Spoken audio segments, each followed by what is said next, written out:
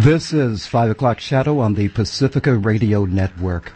In today's program, there was a startling development in Japan where the government has now allowed the sale of fish from Fukushima, just off the edge of the Pacific Ocean where there is continuing radioactivity released into the ocean. There is detection of radioactivity in some fish in the area. Sea bass off the coast of Japan are being thrown back because they exceed radiation limits. Bluefin tuna have traveled all the way from Fukushima to the west coast of the United States, but Japanese officials say that the locally sold test produce of fish and seafood products is safe for consumption. We'll get the latest details from nuclear expert Arnie Gundersen of Fairewinds Associates. Also, we'll continue the environmental theme today with a look at the Rio Plus 20 Earth Summit that was recently concluded. Many people say that the concept of a green economy is just a bailout for the current recession around the world. We'll hear what Bolivian President Evo Morales has to say about that. All that and more on today's edition of 5 o'clock Shadow. I'm Robert Knight in New York.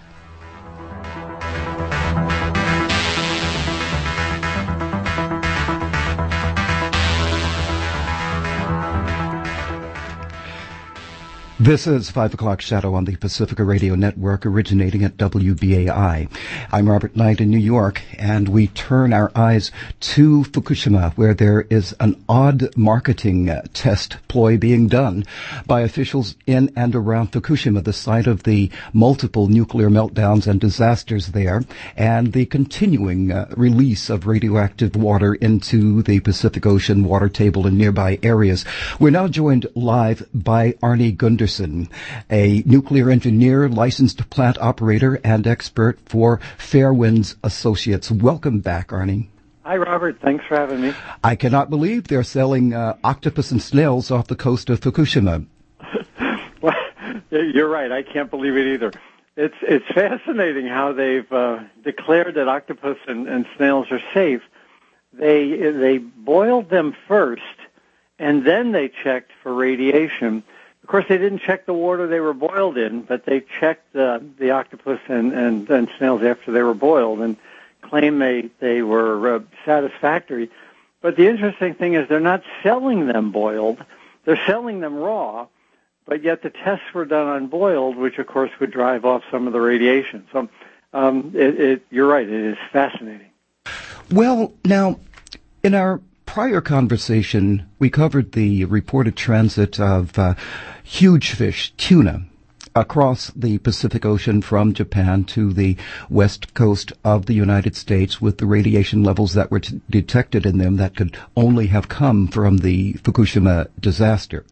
You spoke about how the radiation would work its way up the food chain and that the snapshot of the most recent peer-reviewed scientific report, you said, would underestimate the continuing accumulation as days, weeks, months, and years go by. I'd like you to revisit that and put that in context with the alarming discovery of radiation in smaller fish near the Japanese coast, near Fukushima. There was a report that we discussed earlier today about results from the Health and Labor Sciences Research Center, which found disturbing levels of cesium-134 and 137. So can you take us through the big fish and the little fish? Sure. We'll start with the biggest fish. There was right after the accident, cesium-137 detected in whales off the shore. But as everyone said, no one ever tested a whale before, so we're not sure what the normal whale should have. And because it was 137, that's not a signature coming from Fukushima. You need both 134 and 137. So let's go down the food chain a little bit to tuna. And but tuna were caught off the coast of California. They caught 15 fish, and all of them had both cesium-134 and 137. And they were, it was only 5 months after the accident, which meant, I don't know, can tuna do a beeline? The tuna beelined for the California coast, and and yet they had a body burden of cesium-134 and 137. To me, that tells me that essentially every tuna in the Pacific is now carrying cesium-134, 137. But the report you were mentioning is even more frightening to my mind, because they're relatively deep water fish, so they're not right on the coast. And I've got it in front of me. They have spotted anchovies, have the 60 becquerels per kilogram. So that means 60 clicks of a Geiger counter for every 2 pounds of spotted anchovies every second. Another one is something called a greenling, another 60 counts in the Geiger counter every second for 2 pounds of that fish. On and on and on, even down to snow crabs, which had about 15 clicks, 15 becquerels per kilogram as well. They're at the bottom of the food chain. So that's what the tuna are going to be eating, or an intermediate fish, and then working its way up. I think we said earlier, if we didn't, I'll say it now, I think those early data we got from tuna are going to be low, and we're going to find higher and higher concentrations as the year goes on. Well, one of the things that's important to consider in this most recent nonchalantly released report from the Health and Labor Sciences Research Center in Japan is that these species to which you refer, their radioactivity count in becquerels per kilogram was separated into plutonium, which some of them were detected as having, strontium, and but when it comes to the cesium, you are indicating that the co-presence of 134 and 137 isotopes is that which tags it to Fukushima at this point in time. And some of the reporting on this study suggests that the levels are half as large as need to be counted. You say that it's significant that both species of cesium, 134 and 137, be taken into account. Can you explain that? Yeah, well, chemically, they're identical. So they're going to, just like potassium, they're going to go to bone. They're going to go to muscle in your body. So it's quite common when you look at the biological effect of them to combine the two. Cesium-134 is actually worse than cesium-137 because it's more energetic, but it has a shorter half-life. So while it's in your muscle, which is something on the order of 10 years, it's more damaging, whereas the cesium can hang around for something on the order of a couple hundred years. So after the 134 is gone, the 137 is obviously the most dangerous isotope. The concentration that these are found at 60 to 100 disintegrations per second, becquerels per kilogram, is significant. There's the health physics community is concerned first for just eating the anchovies and these small fish, but if the small fish are at 100, the tuna will concentrate something on the order of 10 times that, and you'll be up at 1,000. So this bioaccumulation, as it works its way up the food chain, tells me that in the fish that we eat in quantity, like a tuna steak or something like that, is likely to become contaminated as time goes on. Well, with the radioactive anchovies being discovered off the coast of Japan near Fukushima, does that mean now that a pizza can melt its own cheese? I don't like anchovies on my pizza. But you're right, yes, it could.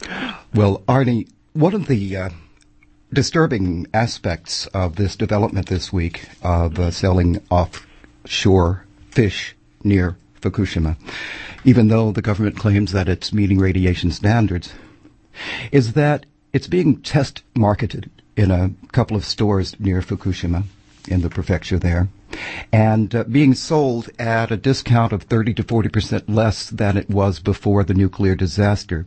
Do you see this as a test probe of having economics overcome concern about environmental health?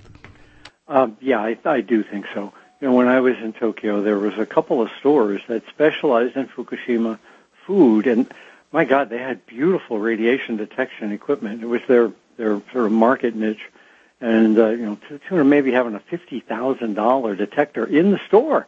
I wish I had one in my lab. But even then, there were not many people shopping there. So there certainly is a resistance, and I really don't believe that price is going to overcome it. You know, it's interesting because while the Japanese are allowing fish to be sold now from near Fukushima, South Korea just banned 35 different seafood products from Japan. This is also today. So here in the United States, we have this don't ask, don't tell. You know, we don't ask the Japanese what's in it, and they don't tell us.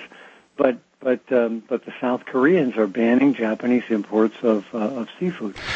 What about the supposed regulatory agencies, the World Trade Organization or whatever international health bodies there may be, the United Nations and such?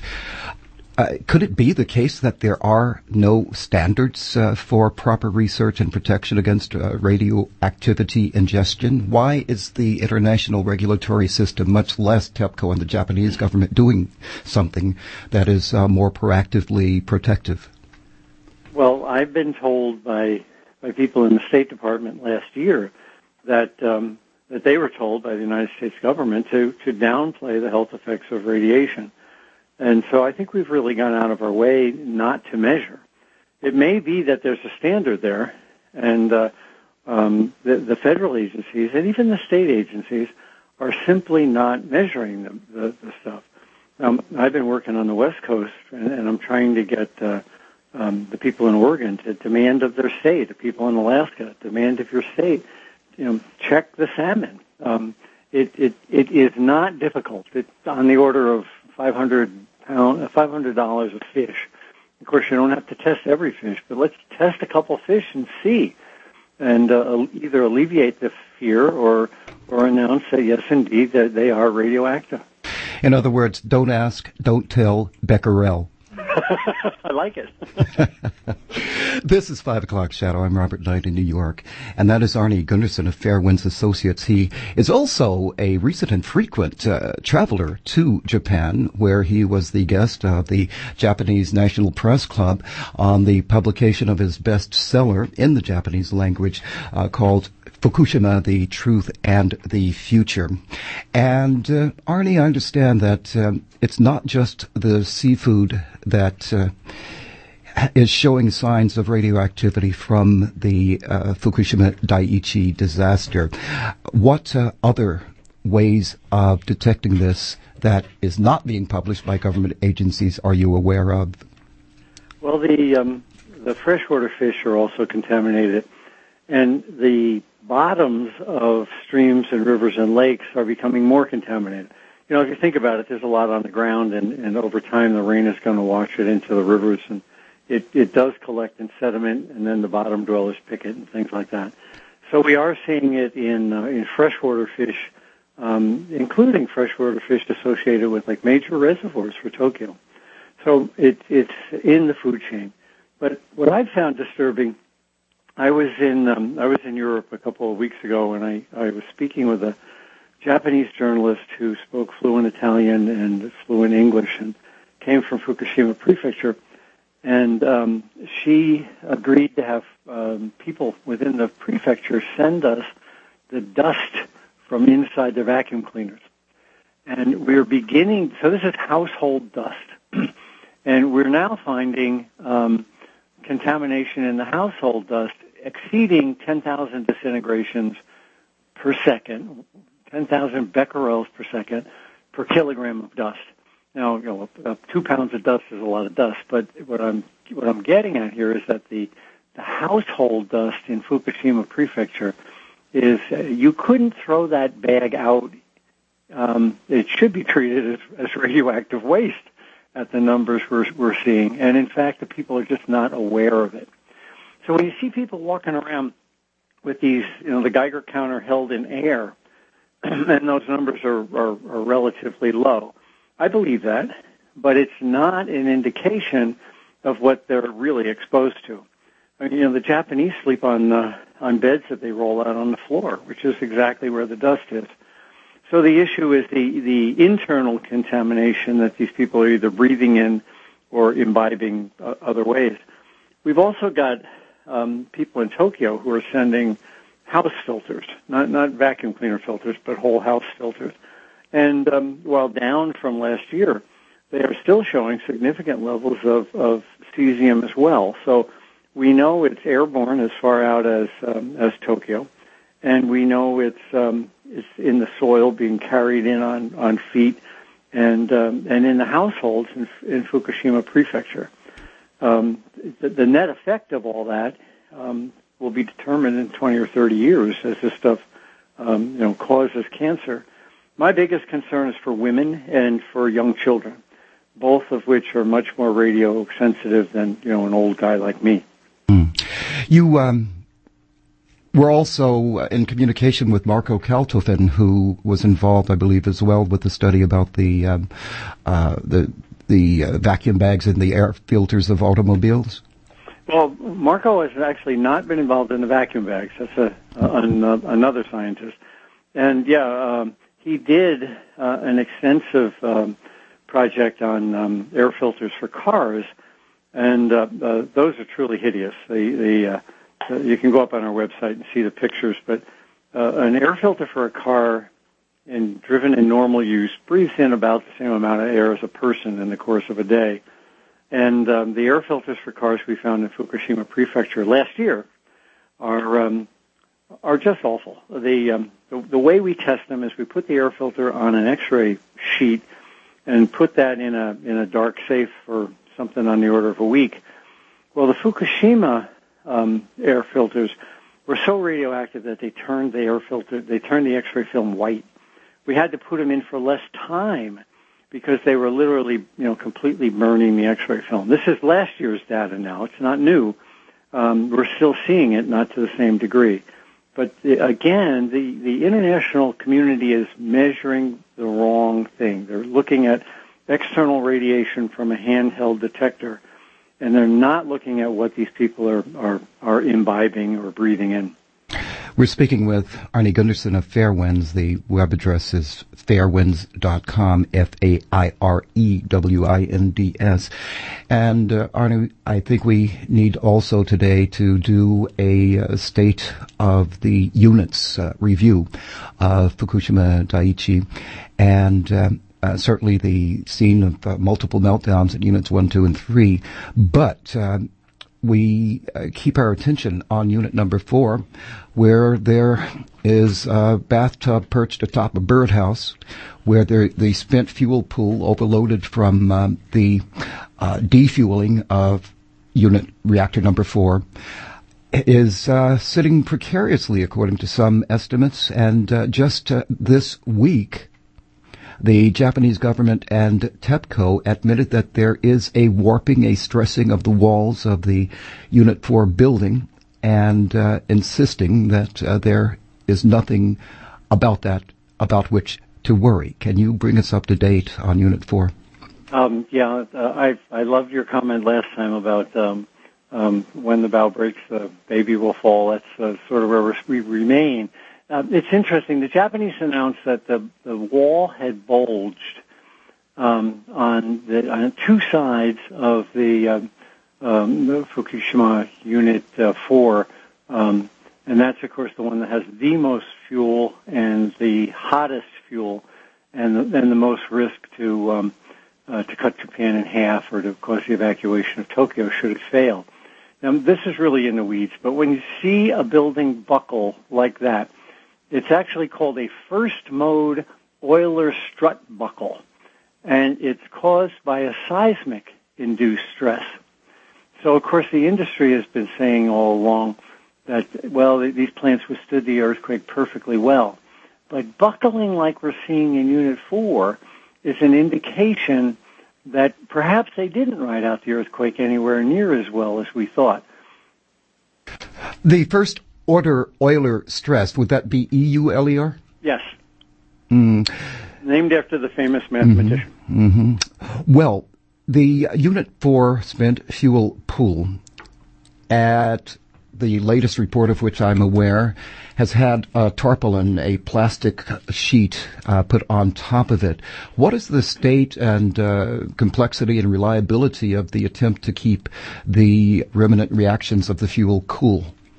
I think that sheet is to keep people from falling in and to keep material from falling in, because they are going to begin to build a structure over top of it.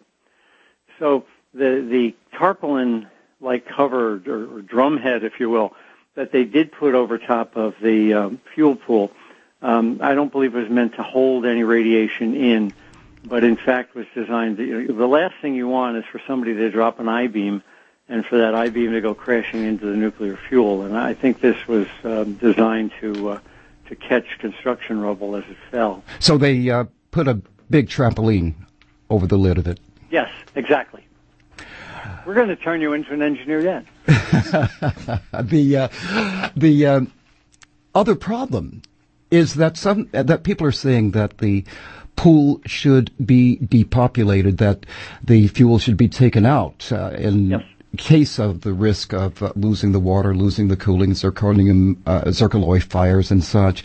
And I don't think we've spoken much about why that is not feasible, because of the destruction of the reliability of the rolling crane that typically lies above such facilities. No, that's exactly right. The tarpaulin that they put there is going to have a large building put over the top for an enormous crane, one that can handle something on the order of 150 tons.